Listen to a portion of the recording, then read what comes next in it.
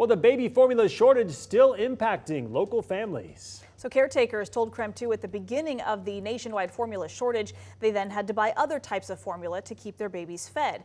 KREM 2's Janelle Finch spoke with one mom who's now navigating another shortage. Janelle?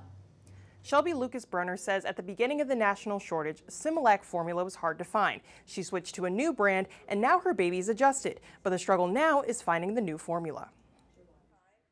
When Shelby Lucas-Brunner had her baby 4 months ago, she didn't expect to be in the midst of a nationwide formula shortage. She now spends 4 to 5 hours on her days off looking for food for her baby. You gotta just fingers crossed when you walk into the store, you can find it. She says Similac formula used to be hard to find, but now the formula that was available when Similac was out, including the kind she needs, is wiped from the shelves. We had to flip-flop through 5 different formulas, I believe it was.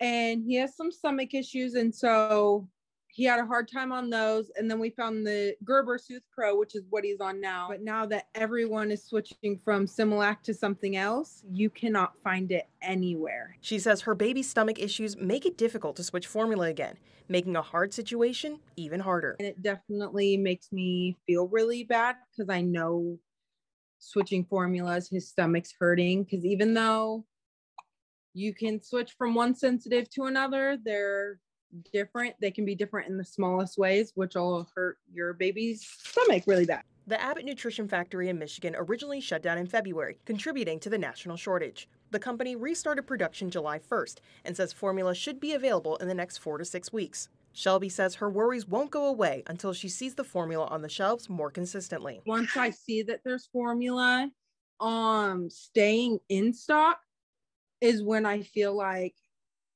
I won't have to stress so much. But until then, it'll always be